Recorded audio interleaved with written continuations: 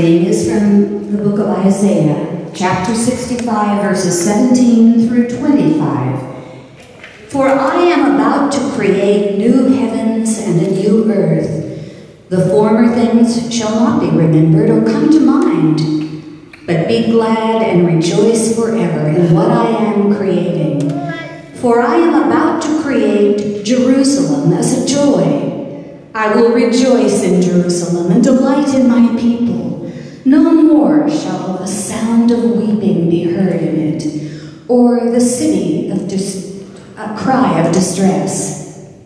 No more shall there be in it an infant that lives but a few days, or an old person who does not live out a lifetime. For one who dies at 100 years will be considered a youth, and one who falls short of 100 will be considered accursed.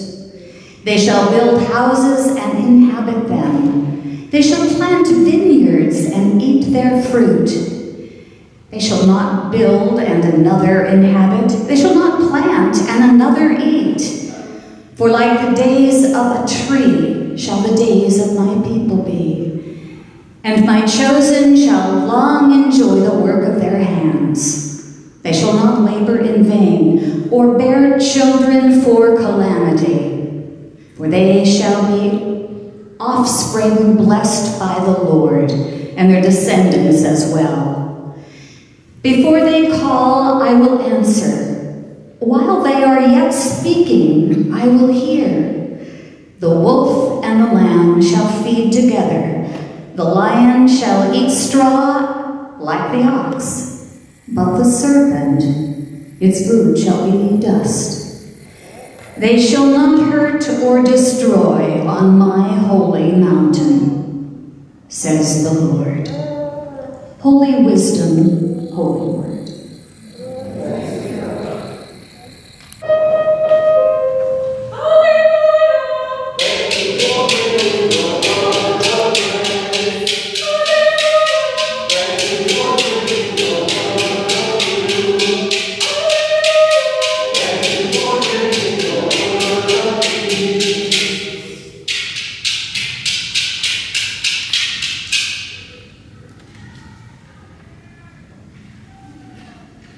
Our New Testament reading this morning is from James chapter 1, verses 17 through 27. Listen for the word of God.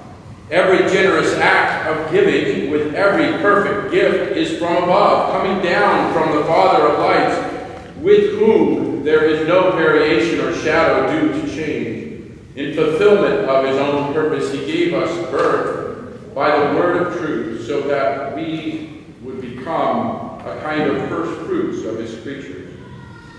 You must understand this, my beloved. Let everyone be quick to listen, slow to speak, slow to anger, for your anger does not produce God's righteousness. Therefore, rid yourselves of all sordid and rank growth of wickedness, and welcome with meekness the implanted word that has the power to save our souls. But be doers of the word, and not merely hearers, who deceive themselves. For if any are hearers of the word and not doers, they are like those who look at themselves in a mirror, for they look at themselves and on going away immediately forget what they were. But those who look into the perfect law, the law of liberty, and persevere,